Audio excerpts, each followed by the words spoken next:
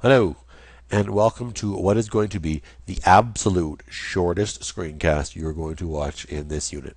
Okay, and I dare say we're going to hit under a minute. Ready? Go. What factors can influence how fast something dissolves in a liquid? Okay, not how well it dissolves, but how fast something dissolves. There are three things that we can change. We can change the type of solute, as in what we're dissolving. We can change the type of solvent, as in what we're dissolving it in. And we can change the temperature of the solution. We change any one of those three, and we change the solubility of a solution. Okay?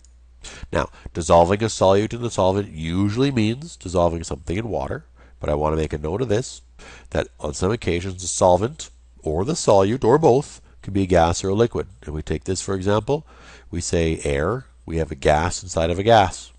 Carbonated water, we put liquid and gas together. Okay, antifreeze, we put two liquids together. So we can dissolve a gas in a gas, or a liquid in a gas, or a liquid in a liquid. Okay, just thought I'd mention that.